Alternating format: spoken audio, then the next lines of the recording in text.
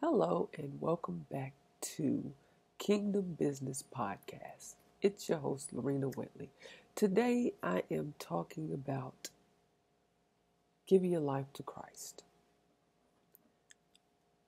How many out there are ready to surrender their lives over to Christ, to just give Him your life, just to live that life that He told you to live, totally, completely, fully His? Okay, who wants to live that life today? And I will be going over a few scriptures for you today, giving your life to Christ. And this is the most precious gift you could ever give yourself. A birthday gift, Christmas gift, whatever gift and whatever season it is, this is the most precious gift that you can give to yourself. Now we're going to go into prayer first. Dear most gracious Heavenly Father, I come before your presence right now, giving you thanks, thanking you for another day that you let me see that was not promised to me. Thank you for waking me up, God, this morning to be in your presence again. And it's just an honor to be in your presence this morning, God. Lord, I pray that you will watch over the viewers right now, God. Touch in a mighty way, God. Lord, if there's anyone that need to be healed on today, God, I pray that you will heal in a mighty way, God. I pray that you will set free in a mighty way, God. I pray that you will deliver. Just heal your people on today, God. These are your children. Touch in a mighty way, God. And let them get saved. Let them give their lives over to you. And know that, God, you love them. You love them. Hallelujah. Thank you, Jesus. So let's get into the podcast, the word on today. Kingdom Business. Hallelujah is the name of this is the name of the podcast. Kingdom Business. And we must be, excuse me, y'all. We must be about our Father's business. Okay? Time is winding up. It's time to get right with God. Okay, so we're going to go with Romans 10, 9 through 13. If you will, please turn to Romans 10, 9 through 13, and we're going to read that. And y'all excuse my nose. I have allergies and sinuses and all of that, but you know what, God is working on it, so I'm not worried about it. But just don't worry about it. Let's see. So we're going to go into it. Let me turn my flashlight on so I can see better. And it says, let me see if I can find it real quick.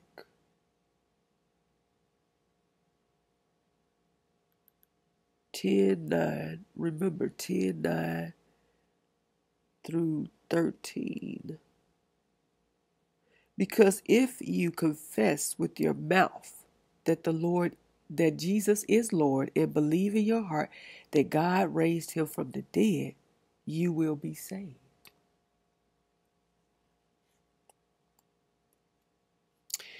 Let me make sure I'm staying in the right area. It's kind of small, y'all. It's kind of small to see. Let's see. For with the heart one believes and is justified, and with the mouth one confesses and is saved. Hallelujah. For the scripture says, everyone who believes in him will not be put to shame. Amen. For there is no distinction between Jew and Greek. For the same Lord is Lord of all, bestowing his riches on all who call on him. Praise God. Okay, and it says, for everyone who calls on the name of the Lord will be saved. How then will they call on him in whom they have not believed? And how are they to believe in him of whom they have never heard? And how are they to hear without someone preaching? And how are they to preach unless they are sent? As it is written, how beautiful are the feet of those who preach the good news. My, my, my. But they have not all obeyed the gospel. For Isaiah says, Lord, who has believed that he has heard from us? So faith comes from hearing, and hearing through the word of Christ. But I asked, have they not heard? Indeed they have, for their voice has gone out to all earth, and their words to the ends of the world. But I asked, did Israel not understand? First Moses says, I will make you jealous of those who are not a nation with a foolish nation. I will make you angry. And it says, then Isaiah is so bold to say, I have been found by those who did not seek me. I have shown myself to those who did not ask for me. My God. Oh, this is the remnant of Israel. But we're going to get into this a little bit more. We're going to dive into some more scriptures on today. What did I do? Oh, I pushed the wrong thing. Okay, so we're going to get back into some scripture on today. And we're going to go to John 3:16. And this is where God so loved the world. Listen, he is showing and proclaiming his love for you. Okay? So it says, for God so loved the world that he gave his only son, that whosoever believe in him should not perish, but have eternal life. Oh my goodness. So after you have given your life over to God, and you listen, this is the scripture that we learned as children. This was probably one of the first scriptures that we learned. For God so loved the world that he gave his only begotten son, that whosoever believe in him shall not perish, but have everlasting life. And then we're going to jump down to Romans 12:1, which says, I appeal to you, therefore, brethren, by the mercies of God, to present your bodies as a living sacrifice, holy and acceptable to God, which is your reasonable service, but your spiritual worship. So listen, we must worship God in spirit and in truth. And so this is the commandments of God. We need to worship the Lord. And I'm like, worship the Lord on a daily basis. If you want to grow in Christ Jesus, you must have a relationship with him. You must commit yourself to him. You must live the daily life and get into your word, because the word is the sword, and it will protect you from the enemy. Okay? So we must learn the scripture, and we must put it down in our hearts so we won't sin against God. Romans 6:23 says, for the wages of sin is death, but the free gift of God is eternal life through Jesus Christ our Lord. So it says in Jesus Christ our Lord. So don't you want that? You know, when this life is over, you get to have eternal life because you confessed your sins. You living for the Lord Jesus Christ. You living for him. But before we do that, we have to be close. We have to, before we can get to God, we have to go through Jesus. Remember that. We have to go through Jesus to get to God, okay? So confess your sins on today. And let's go to 1 John 1:9. Make sure that you are writing these scriptures down as I'm putting them out, because you want to go read this for yourself. You know, it's not enough to just go and listen to somebody. You need to read the scriptures for yourself. This is what God wants us to do. We need to be spending time with Him as well. It's all right to fellowship. It's all right to go to church. We go there for strength. We go there, to build our spirits back up and all of that. It's like an energizer, But we must spend time alone with God and get into His presence and seek His face. Okay, so 1 John 1:9. If we confess our sins, He is faithful and just to forgive us our sins and to cleanse us from all unrighteousness. So go to Him, confess your sins, repent of your sins. And He said He is faithful and just and will forgive your sin. Okay? I really don't think that I think this needs to be really preached a lot. Giving your life over to Christ Jesus more. That needs to be preached more. But whatever the Lord has for you to say, speak it, but speak it in truth. Okay? 2 Corinthians 9:7. Each one must give as he has dedicated his heart, not reluctantly or under compulsion. For God loves a cheerful giver, and be a giver. Hallelujah. Be a giver. Let's give back. Let's give back, especially to God's house. Let's give back, but also let's give back to the community. Let's give back to the community. Let's give back.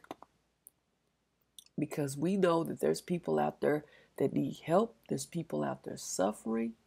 And we need to be there. That is what our calling. We should be here. Be there. Let's go to the next one. 2 Corinthians. I already read that one. Luke 6:38 says, "Give and it will be given to you. Good measure, pressed down, shaken together, running over will be put into your lap. For with the measure you use, it will be measured back to you. So give cheerfully, okay? Not grudgingly. Give cheerfully, and it will be returned to you." Hallelujah. 100-fold, I've heard. So give, and it don't always have to be money. You can give your time. Somebody might need somebody to just sit down and talk to them. They might have lost a loved one, and they just need you to sit down and hug them and talk to them and let them know that the Lord still loves them and wrap them in your arms. Okay, so listen, it's not always about financial giving. We can give finances. If we have it, God gives it to us. He says, be a blessing, okay? So when He blesses you, be a blessing. Don't hold everything to yourself. When He gives you His love, you know how to love people. Share that love. Share that love with somebody else as well, okay? Sometimes, like I said, it could be just a smile. You walking in the grocery store and somebody might not even be smiling. They might look like they're down. And you just smile because smiling is contagious, and then they'll smile back because I'll never forget, we were riding down the street one time and this lady had the biggest frown on her face and I said, I'm going to make her smile today. And I was like, the way she was looking, I was like, Lord, this is going to be a challenge. But I'm telling you, I gave her one of the biggest smiles. I was like, I gave her a cheese, y'all. And she just smiled back. And it touched my heart in such a way because you never know what you've done for somebody just by smiling at them. I'm like, I'm pretty sure it brightened up her day because she probably was going through something and needed that smile. So practice that one today. Say a kind word to somebody. Smile. And you know what? When God tells you to give somebody some money on the street, do not question that. Do not question it. Do not give it a second thought. Because, listen, it's coming from God. He's telling you to do this. If you have it, give it. I remember a preacher saying that there was somebody at the gas station, and he was asking for some money, right? This preacher is one of the biggest, the mega preachers up there, right? And so he went in to get some, get change to, and he was testing the guy first. We don't need to test anybody. God gave it to you. Why can't you give it back? Because he said, for the least you do for them, you're doing it for me. So we're doing it for Christ Jesus. We're doing it for him. But anyway, so he went in the store, and he tried to get change because he asked the guy, can I just buy you some food or something? Because the guy asked for money. He was trying to see if the man wanted just money or did he want food, right? So he tested him. And so the guy was like, he want food. So he went in there to get the change to give the guy some money, right? And so the man didn't have change, y'all. So the preacher had to give him the whole $100 bill, y'all. Yes. God had to make you give that? If you got to give it. Because you know why? Because God gave it to you. And listen, all we're doing is giving back to God. It's not always about giving in the church. Yeah, give in the church. But he wants you to help those out there in need as well. Okay? And it didn't make sense to me for a person of that stature, a person of that big, a person of that magnitude to not want to give just $100 when your bank account probably is full. But you know what? I'm going to say this. The Lord giveth, and the Lord also can take it away. So as surely as he blessed you, surely he can take it away. So we need to think about that thing when we get up there. And this is why I say, Lord, keep me humble. Keep me humble. Because I don't never want money to be over my life like that. Never. I don't want it to be over my life like that. If you give it to me, Lord, I know it's not just for me, God. It's not. It's because it's for you. I'm giving it back to you, God. So know that on today. This one lady was so hurt, y'all, because she went to the church for some help and could not get it. I'm trying to understand what's really going on right now. If you can't help one person that come in and ask for help, and this young lady really needed help, and she was crying because they literally, you can say, they turned her away. And she said, well, what do I have to do? Go out here and sell my body just to get some money because I need help and y'all won't help me? Do you know that hurt my heart to the fullest? Because I have been done that way, and sometimes I have. I had a church to tell me that they were going to do something for me, and they didn't follow through. If you're going to be living this life for Christ Jesus, live it for real. Live it for real. Don't live it for the money, because money shall pass away. Money shall go away. But the free gift of Christ Jesus, oh my God, is the best gift that you really can have. Living the life for real for Christ Jesus. Having that heart for people out there.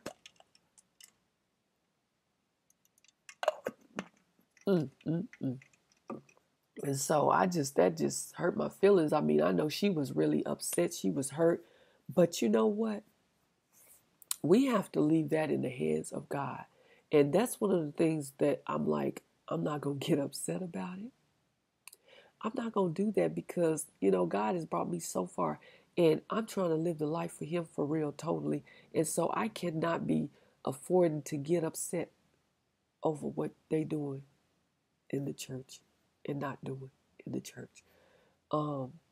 So if you wrapped up and tied up in money, maybe the pulpit's not where you're supposed to be. And I'm just big and bold enough and gonna say it, okay? Because that's not what it's about. It's about being out there doing what God told you to do, living the life that he told you to live, and being for real in Christ and bringing souls in. He said, with love have I drawn you. Love. You know, that could have been a soul saved, but instead it was a soul turned away because you turned away from her. And that could have been an angel sent from heaven. See how you gonna treat that person. Y'all need to think about that. Okay, so let's get into it. Let's go down here. John 14:6 says, Jesus said to him, I am the way and the truth and the life. No one comes to the Father except through me. My God. Hallelujah. Praise God. Remember to write these scriptures down as they come to you, okay? And go read them for yourself and let it penetrate your heart. And also share the word of God with somebody else, because we need to be sharing. Sharing is caring. So let's share out there today, okay? All things were made through him, okay? And without him was not anything made that was made. Okay, so he made the heavens and the earth. He made everything. Okay, know that on today. And that was John 1:3. Now let's go to Revelations 3:20. Behold, I stand at the door and knock. My God, if anyone hears my voice and opens the door, I will come in and eat with him and he with me. So when you hear the Lord knocking at the door, don't turn away from him. Don't just go the other way. Don't harden your heart. Open up the door and let him in and let him sup with you. Let him clean you up. Let him wash you. Hallelujah. He said, I will come in. I will sup with you. I will eat with you. And you will eat with me. Oh my God. And then the other one, Revelations 20. We're going to go to Proverbs 19:17. Whoever is generous to the poor, lends to the Lord. See, this is what I was just talking about. You're giving back to Jesus. Hallelujah. Remember that on today. When he tells you to give that $100 bill, or he tells you to give more than expected. And then the young man was so happy when he got that $100 bill. He was like, oh my gosh, he was just so grateful. Sometimes people in the church are not even that grateful. Okay, think about that. So, and it says, and that $100 bill felt to him probably like 1,000. Okay. It says, so whoever is generous to the poor lends to the Lord, and he will repay him for his deed. So he will repay you. You're going to get double for your portion. You're going to get more than what you gave out. It should return more to you. So don't worry about giving what he tell you to give. Especially if you got it, you know you got it. And he knows you have it. Okay? And this is 1 John 5:20. And we know that the Son of God has come and has given us understanding so that we may know him who is true. And we are in him who is true, in his Son Jesus Christ. He is the true God and eternal life. Ma. Praise God. I am really loving these scriptures on today. Please go and read them again. Galatians 2:20. I have been crucified with Christ. It is no longer I who live, but Christ who lives in me. And the life I now live in the flesh, I live by faith in the Son of God, who loved me and gave himself for me. Oh my God. So that is the greatest precious gift that we can ever receive. And listen, he gave us his Son. Why can't you just give your life back to him and live the life? I said, Lord, I want to live a life poured out to you, God. I want to live a life poured out to you. Hallelujah. It says, I have been crucified with Christ, and it's no longer I who live, but Christ who lives in me. Okay? So we don't live to ourselves or for ourselves. Our lives are in Christ Jesus now. Once we have been washed, cleansed, made new again, and listen, you need to get baptized as well, okay? It says, it is no longer I who live, but Christ who lives in me. So his Holy Spirit will come in and dwell and live in you and lead you in the way that you should go, okay? And the life I now live in the flesh, I lived by, it says, by faith in the Son of God. We are saved through Christ Jesus by faith, okay? Who loved me and gave himself for me, okay? Thank you, Lord. So it's by his grace, mercy, and all that we're saved. We're saved by faith. And I'm so excited. And I'm so happy. And I pray that you all jump on board and live the life. Listen, we don't know what's going to happen. This world is so dark right now. It's time to really, fully, truly give your lives over to God. Live for God, okay? And if you are needing to renew your life, you want to be renewed, you want to be revived, God will do that for you. Ask him to revive you, to bring you back, because a lot of y'all have walked away, backslidden, and you need to come back. He says, return to me. Hallelujah. He won't leave you, but sometimes we leave him. And he's telling you today to come back to him and give your life to Christ Jesus. Hallelujah. And live the life. Repent of your sins. Repent today. Confess your sins. Ask him to come into your heart.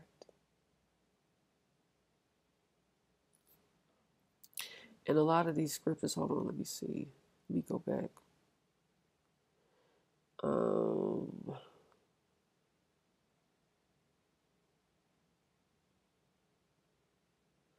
on. Let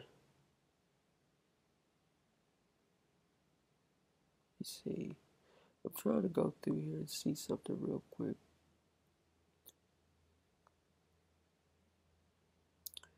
So, and also remain in God. It's not enough to just give our lives over to God, but we must remain in him. That means we don't leave him. We stay in him. This is a whole life change. This is a whole life. This is our life. This is our life. This is where we live every day by day, every day. Not on Sundays only, not on Wednesdays only, not when only the doors of the church open, but listen, he's in our hearts. He said, I'll never leave you, I'll never forsake you. So he's in our hearts. We are the church. Okay? Sure, just listen. We are to be kind to one another, loving to one another. We are to have peace. We are to be peacemakers. All of that. Okay? Know that on today. I'm going to go ahead and end this podcast. I'm trying to see some. Hold on just one moment.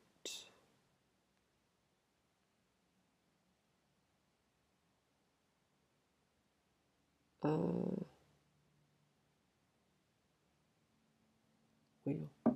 anyway, but yeah, so find you a local church as well. But you know what? Pray to God first.